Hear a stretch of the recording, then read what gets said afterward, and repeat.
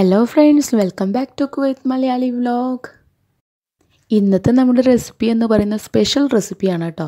അത് ഞാൻ പരീക്ഷിച്ച് നോക്കിയ സമയത്ത് സക്സസ് ആയപ്പോൾ നിങ്ങളായിട്ടൊന്ന് ഷെയർ ചെയ്യാമെന്ന് വിചാരിച്ചു. അപ്പോൾ നിങ്ങളെല്ലാവരും വീഡിയോ കണ്ടു കഴിഞ്ഞതിന് ശേഷം ടൈം കിട്ടുമ്പോൾ ഒന്ന് ട്രൈ ചെയ്ത് നോക്കുക. നിങ്ങൾക്ക് എന്തായാലും ഇഷ്ടപ്പെടും. നല്ല ടേസ്റ്റി ആയിട്ടുള്ളൊരു ഹലുവയുടെ റെസിപ്പിയാണിത്. അപ്പോൾ ഈ ഹലുവ ഉണ്ടാക്കിയെടുക്കുന്നത് നമ്മുടെ തക്കാളി വെച്ചിട്ടാണ്. ഈ തക്കാളി വെച്ചിട്ടുള്ള ഹലുവ നിങ്ങളാരും കഴിച്ചിട്ടുണ്ടാവില്ല എന്നാണ് എനിക്ക് തോന്നുന്നത്. ചിലപ്പോൾ ചിലർ കഴിച്ചിട്ടുണ്ടായിരിക്കാം. എന്തായാലും കഴിക്കാത്തവർ ഈ വീഡിയോ കണ്ടതിന് ശേഷം അതുപോലെ ഒന്ന് ഉണ്ടാക്കി നോക്കി ഫീഡ്ബാക്കൊക്കെ ഒന്ന് അറിയിക്കുക കേട്ടോ. ഇനി നമുക്ക് ഹൽവ എങ്ങനെയാണ് പ്രിപ്പയർ ചെയ്യുന്നതെന്ന് നോക്കാം. ഹലുവ ഉണ്ടാക്കിയെടുക്കാനായിട്ട് ഞാനിവിടെ 3 വലിയ പഴുത്ത തക്കാളിയാണ് എടുത്തിട്ടുള്ളത്. പച്ച തക്കാളിയൊന്നും യൂസ് ചെയ്യരുത്. നല്ല ചുവന്ന കളറിലെ പഴുത്ത തക്കാളി എടുക്കാൻ ശ്രമിക്കുക. ഫസ്റ്റ് ഇതിനെ നമുക്കൊന്ന് ബോയിൽ ചെയ്തെടുക്കണം. അപ്പോൾ ഇതിൻ്റെ സൈഡിലൊക്കെ ഒന്ന് വരഞ്ഞു കൊടുത്താൽ പെട്ടെന്ന് തന്നെ ബോയിലായി കിട്ടും. അപ്പോൾ നമുക്കതിൻ്റെ തോലൊക്കെ പെട്ടെന്ന് റിമൂവ് ചെയ്തെടുക്കാൻ പറ്റും. പിന്നെ ആ പച്ച ടേസ്റ്റ് തക്കാളിയുടെ പച്ച ടേസ്റ്റ് ഒന്ന് പോയി കിട്ടുകയും ചെയ്യും. അപ്പോൾ ഇത് കുറച്ച് വെള്ളം ഒഴിച്ചിട്ട് ഒരു 3 മിനിറ്റ് തിളപ്പിച്ചെടുക്കാം. അതിന് ശേഷം ഞാൻ കുറച്ച് തേങ്ങ കൊത്തിയതും പിന്നെ കുറച്ച് ഉണക്കമുതിരയും കൂടി കുറച്ച് നെയ്യിലൊന്ന് ഫ്രൈ ചെയ്തെടുത്തിട്ടുണ്ട്. അത് നിർബന്ധമൊന്നുമില്ല. ഒരു ഹലുവ ഉണ്ടാക്കുന്ന സമയത്ത് അതിലൊന്ന് മിക്സ് ചെയ്ത് കൊടുക്കാമെന്ന് വിചാരിച്ചു. അപ്പോൾ ഒത്തിരി ടേസ്റ്റ് ആയിരിക്കുമല്ലോ. അങ്ങനെ നമ്മുടെ തക്കാളി ഇവിടെ 3 മിനിറ്റിന് ശേഷം ചൂടൊക്കെ പോയിട്ട് തോലിത് കണ്ടില്ലേ, പെട്ടെന്ന് തന്നെ നമുക്ക് ഇളക്കിയെടുക്കാൻ പറ്റും. ഇങ്ങനെ സൈഡിൽ വരഞ്ഞു കൊടുത്താൽ പിന്നെ പെട്ടെന്ന് തന്നെ കുക്കായി കിട്ടുകയും ചെയ്യും. അപ്പോൾ ഇതുപോലെ നിങ്ങളൊന്ന് വരഞ്ഞു കൊടുക്കുക അത് പുഴുങ്ങിയെടുക്കുന്ന സമയത്ത്. എന്നിട്ട് തോലുകളൊക്കെ ഒന്ന് റിമൂവ് ചെയ്യുക. തോലുകളൊക്കെ റിമൂവ് ചെയ്തതിന് ശേഷം തക്കാളി നമുക്കൊന്ന് ചെറുതായിട്ട് കട്ട് ചെയ്തെടുക്കാം. ഇതിൻ്റെ ഒരു പ്യൂരി ഉണ്ടാക്കിയെടുക്കാൻ വേണ്ടി പുഴുങ്ങിയ തക്കാളിയുടെ പ്യൂരി, പച്ച തക്കാളി അല്ല കേട്ടോ. അത് പുഴുങ്ങാൻ മറക്കരുത്. പുഴുങ്ങിയെടുത്ത തക്കാളിയുടെ തോല് റിമൂവ് ചെയ്തിട്ട് ഒന്ന് പ്യൂരി റെഡിയാക്കി എടുക്കാം. അപ്പോൾ ഞാനിത് തോലൊക്കെ കളഞ്ഞ് ചെറുതായി കൊത്തി അരിഞ്ഞിട്ട് മിക്സിയിലെ ജാറിലേക്ക് ഇട്ട് കൊടുക്കുകയാണ്. അതൊന്ന് നന്നായിട്ട് അടിച്ചെടുക്കാം.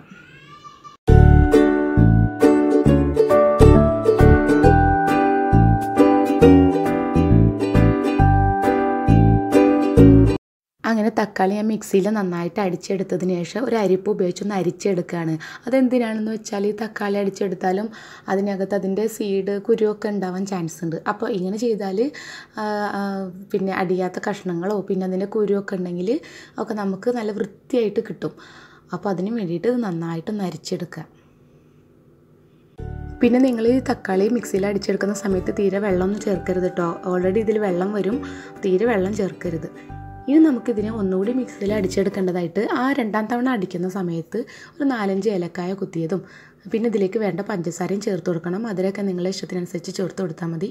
അപ്പോൾ അത് നിങ്ങൾ ഒരുപാട് എമൗണ്ട് എടുക്കുകയാണെങ്കിൽ അതിനനുസരിച്ചിട്ട് പഞ്ചസാര ചേർത്ത് കൊടുക്കുക. എന്നിട്ട് നന്നായിട്ട് അടിച്ചെടുക്കുക. ഇതിവിടെ നന്നായിട്ട് അടിച്ചെടുത്തിട്ടുണ്ട്. ഇനി ഞാനിതൊരു സോസ് പാനിലേക്ക് ഒഴിച്ചു കൊടുക്കുകയാണ്. നിങ്ങൾക്ക് ഇഷ്ടമുള്ള പാത്രത്തിൽ പ്രിപ്പയർ ചെയ്യാം.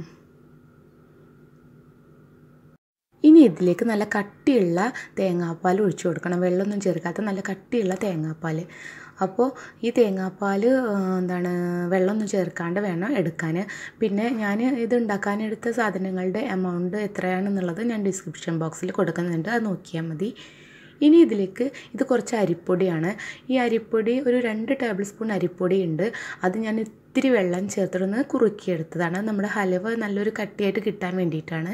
അപ്പോൾ നിങ്ങൾ അതുപോലെ ചേർക്കുന്നത്. അരിപ്പൊടിക്ക് പകരം നിങ്ങൾക്ക് വേണമെങ്കിൽ ഗോതമ്പ് പൊടിയും ചേർക്കാം. എന്നിട്ട് ഇത് നന്നായിട്ട് ഇളക്കി കൊടുക്കുക. ഇനി നമുക്കിത് കൈ എടുക്കാതെ നന്നായിട്ട് ഇളക്കി കൊടുക്കണം. ഇത് കട്ടിയായി വരുന്നത് വരെ നമുക്ക് വെയിറ്റ് ചെയ്യാം. പിന്നെ ഈ ഹലുവയ്ക്ക് ആവശ്യമായിട്ടുള്ള സാധനങ്ങളുടെ അളവുകളൊക്കെ എത്രയാണെന്നുള്ളത് ഞാൻ ഡിസ്ക്രിപ്ഷൻ ബോക്സിൽ കൊടുത്തിട്ടുണ്ട്. അപ്പോൾ നിങ്ങളത് ചെക്ക് ചെയ്ത് നോക്കിയാൽ നിങ്ങൾക്ക് ഇതിൻ്റെ അളവുകളൊക്കെ കറക്റ്റായിട്ട് കിട്ടും കേട്ടോ. ഇത് കട്ടിയായി തുടങ്ങുന്ന സമയത്ത് തവണകളായിട്ട് നമുക്കിതിലേക്ക് വേണ്ട ആവശ്യത്തിനുള്ള നെയ്യ് ഒഴിച്ചു കൊടുക്കാം. കുറേശ്ശെ ആയിട്ട് ഒഴിച്ചു കൊടുത്താൽ മതി. ഒറ്റ ട്രിപ്പായിട്ട് ഒഴിച്ചു കൊടുക്കേണ്ട. ഇടയ്ക്കിടെ ഒഴിച്ചു കൊടുത്താൽ നന്നായി ഇളക്കി കൊടുത്താൽ മതി. നിങ്ങൾ വിചാരിക്കുന്നുണ്ടാവും തക്കാളിയുടെ ഒക്കെ ഹലുവ ആകുമ്പോൾ ടേസ്റ്റ് ഉണ്ടാവുമോ, അത് എങ്ങനെയാണ് കഴിക്കാൻ പറ്റുമോ, പുളിക്കില്ലേ എന്നുള്ള ഒരു ചിന്തയൊക്കെ ഉണ്ടാവും. പക്ഷെ അതൊക്കെ വെറുതെ ആണ് കേട്ടോ. ഞാൻ ഉണ്ടാക്കിയ സമയത്ത് എനിക്ക് തോന്നുന്നു ഞാൻ കഴിച്ചതിൽ വെച്ച് ഏറ്റവും ടേസ്റ്റ് ഉള്ളത് ഈ ഒരു ഹലുവയാണെന്ന്. കാരണം ഒന്നാമത് നമ്മൾ തക്കാളി പുഴുങ്ങിയെടുത്തിട്ടാണ് ഉണ്ടാക്കുന്നത്. പിന്നെ എന്ന് വെച്ചാൽ നമ്മൾ തേങ്ങാപ്പാൽ, ഏലക്ക, ആ ഒരു ടേസ്റ്റ്, നല്ലൊരു ടേസ്റ്റ് നമുക്ക് വീണ്ടും വീണ്ടും കഴിക്കാൻ തോന്നുന്ന നല്ലൊരു ടേസ്റ്റാണ്. അപ്പോൾ നിങ്ങളിത് ഉണ്ടാക്കി നോക്കിയാൽ നിങ്ങൾക്ക് സത്യമാണെന്ന് മനസ്സിലാവും. പിന്നെ ഈ തേങ്ങാക്കൊത്തും റൈസിൻസും ഞാൻ ഇതിലേക്ക് ആഡ് ചെയ്ത് കൊടുക്കുകയാണ്. നമ്മൾ നേരത്തെ വറുത്ത് വെച്ചിട്ടുള്ളതായിരുന്നു. അത് കുറച്ച് ഞാൻ മാറ്റി വെച്ചിട്ടുണ്ട്. ലാസ്റ്റ് ഒന്ന് ഡെക്കറേറ്റ് ചെയ്യാൻ വേണ്ടിയിട്ട് ബാക്കി മൊത്തത്തിൽ ഒഴിച്ചു കൊടുത്തു.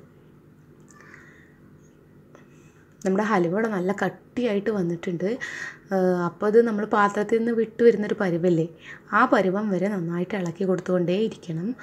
പിന്നെ ഞാനിവിടെ ലാസ്റ്റ് സ്റ്റേജ് എത്തിയപ്പോൾ എൻ്റെ പാത്രം ഒന്ന് മാറ്റിയിട്ടുണ്ട്, ഒരു നോൺ സ്റ്റിക്കിലേക്ക് ഒഴിച്ചിട്ടുണ്ട്. കാരണം ഈ സ്റ്റേജിൽ പെട്ടെന്ന് അടി പിടിക്കാനുള്ള ചാൻസ് ഉണ്ട്. അപ്പോൾ നിങ്ങളുടെ കയ്യിൽ അതിനനുസരിച്ചുള്ള പാത്രങ്ങളുണ്ടെങ്കിൽ അതിൽ പ്രിപ്പയർ ചെയ്താൽ മതി. ഇപ്പോൾ ഹലുവ നല്ല കട്ടിയായി വന്നിട്ടുണ്ട്. അപ്പോൾ ഞാൻ ഹലുവ സെറ്റ് ചെയ്യുന്ന പാത്രത്തിലേക്ക് ഒഴിച്ച് കൊടുത്തിട്ട് ഒരു സ്പൂൺ വെച്ച് മുകൾ ഭാഗമൊക്കെ നന്നായിട്ട് സെറ്റ് ചെയ്ത് കൊടുത്തു. പിന്നെ നേരത്തെ എടുത്ത് വെച്ചിട്ടുള്ള ബാക്കി തേങ്ങാക്കൊത്തും ഉണക്കമുന്തിരി അതുകൂടെ ഇതിൻ്റെ മുകളിലേക്ക് ഇട്ട് നന്നായിട്ട് പ്രസ് ചെയ്ത് കൊടുത്തിട്ടുണ്ട്. ഇനി നമുക്കിതിനെ തണുപ്പിച്ചെടുക്കാം. 2-3 മണിക്കൂർ ആവശ്യമായിട്ട് വരും തണുപ്പിച്ചെടുക്കാൻ റൂം ടെമ്പറേച്ചറിൽ. അതിനുശേഷം നമുക്ക് നോക്കാം. 2 മണിക്കൂർ കഴിഞ്ഞ് ഞാൻ നോക്കിയ സമയത്ത് ഹലുവൊക്കെ നല്ല സെറ്റായിട്ട് വന്നിട്ടുണ്ട്. ഇനി നമുക്കിതിനൊരു പാത്രത്തിലേക്ക് മാറ്റാം.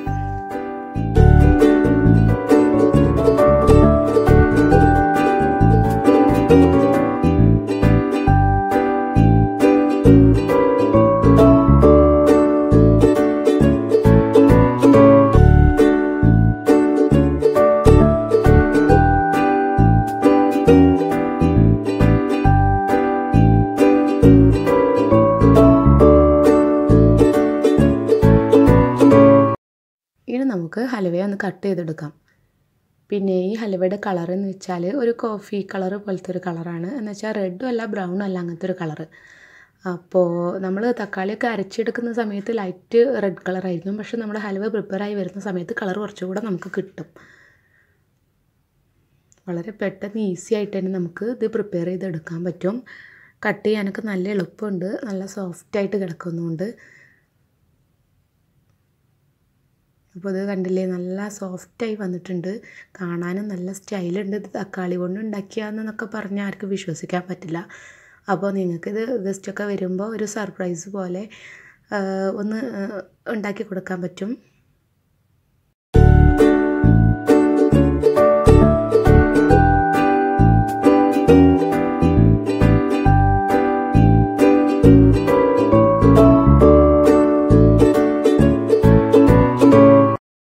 ഇന്നത്തെ ഹലുവയുടെ റെസിപ്പി നിങ്ങൾക്ക് എല്ലാവർക്കും ഇഷ്ടമായിട്ടുണ്ടെന്ന് ഞാൻ വിശ്വസിക്കുന്നു. നിങ്ങളുടെ ഫീഡ്ബാക്സൊക്കെ കമൻസിലൂടെ അറിയിക്കുക.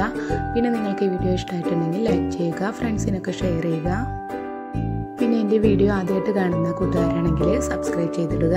അതിൻ്റെ തൊട്ടടുത്തുള്ള ബെല്ലൈക്കൺ കൂടി ഒന്ന് പ്രസ് ചെയ്താൽ പുതിയ പുതിയ വീഡിയോസ് നിങ്ങൾക്ക് പെട്ടെന്ന് തന്നെ കിട്ടും. അപ്പോൾ ഇനി അടുത്ത വീഡിയോയുമായി വീണ്ടും കാണാം. അതുവരേക്കും എല്ലാവർക്കും ഗുഡ് ബൈ.